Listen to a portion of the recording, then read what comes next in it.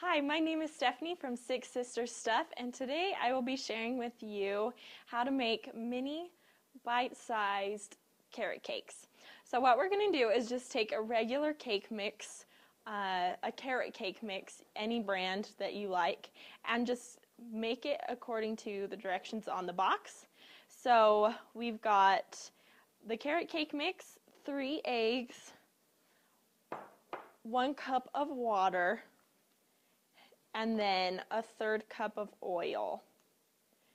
So we're going to mix that together, and then as this comes together we're going to add a little something extra.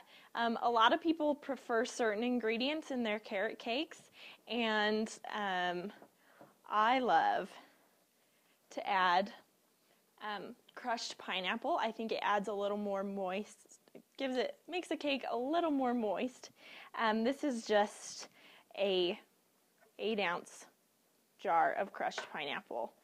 We're going to stir that in, and then I like raisins. I don't think it's a carrot cake unless you've got raisins in there.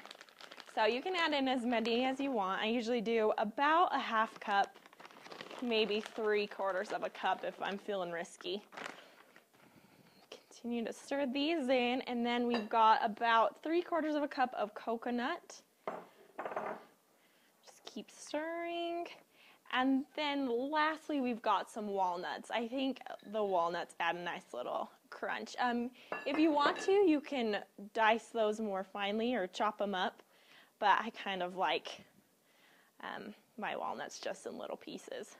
So when you get to this point, after it's all incorporated, you're just going to take a metal spoon and slowly put them into these mini muffin tins that you can find.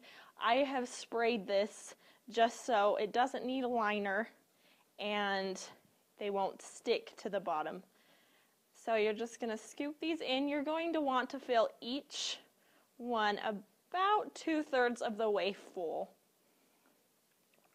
So this recipe will make about 48 bite-sized carrot cakes. So if you're looking for a recipe that's going to feed a lot of people and not take a lot of work, this is definitely at the top of your list. Not to mention, they taste amazing. So you're just going to fill this all the way up, and then they'll cook for about 15 minutes at 325 degrees.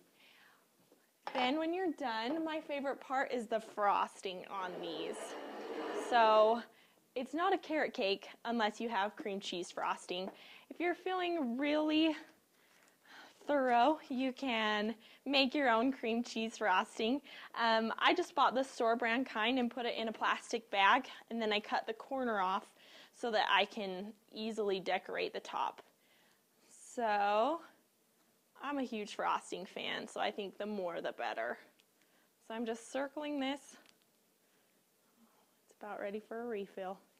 Around the top of the cupcake or bite-sized carrot cake. And then I just bought these orange and green decorative frostings at the store. And then you can make your little carrots right on top.